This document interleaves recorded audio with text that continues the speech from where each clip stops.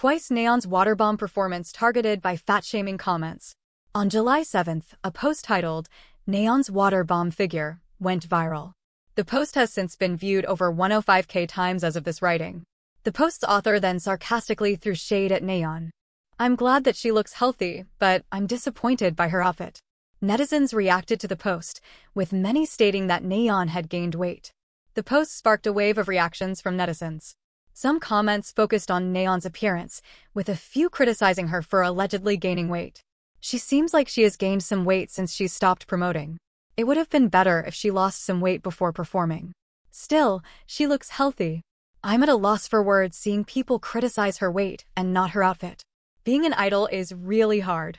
Despite the negativity, Nayeon's true fans quickly came to her defense. Many highlighted the pressures and difficulties of being an idol, especially when in the public eye.